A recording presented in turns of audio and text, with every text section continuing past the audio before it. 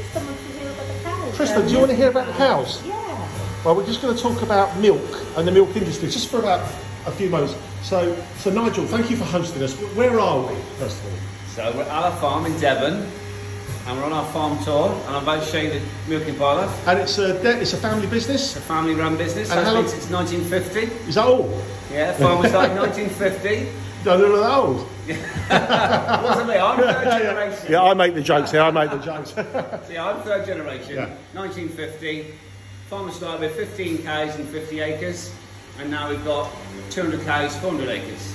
And we stayed here before, and you do bed and breakfast. It's sort of you rent out small.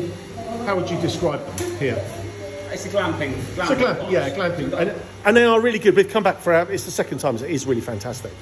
So, but what sparked this conversation really is when I was here last time, you were telling me about the milk and the various operations and stuff. You mentioned, was it the milk board? What was it called? Milk marketing board. So Ted, talk very briefly about that and what it developed into. So when the milk marketing board was deregulated, then we all got the opportunity to sell it to different companies, be it Dairy Crest or farmer-owned cooperatives and different companies, and some farmers went in different directions, and some people stayed with the cooperatives. The people that stayed with the cooperatives were doing it for the correct ethics, but maybe weren't getting as much of a return on it. Yeah. So we did stay with the cooperative. We were perhaps losing a bit of money on our neighbours that went with some of the bigger companies like Dairy Crest and boys like that were selling direct to the supermarkets.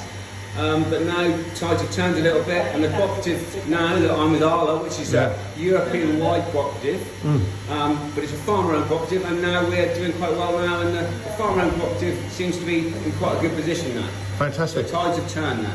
So I remember Nigel telling me this last year, and genuinely, I mean, for what it's worth, I actually get my milk from my local co-op, and I buy the Arla brand purely because what Nigel told me, you know, it does benefit the smaller guys like you. And obviously we like you, Nigel, that's why we returned. And that's exactly what I want to do. When my glamping guests come and I show them around the farm, I want to show them and the kids where milk comes from and create a link so they realise that milk comes from a cow, a Nigel's farm or whoever's farm, as opposed to off the dairy supermarket shelf. Off the supermarket shelf, I want to get people to realise the provenance of milk and where it comes from. Fantastic. It's a really important thing. Nigel, thank you for your hospitality.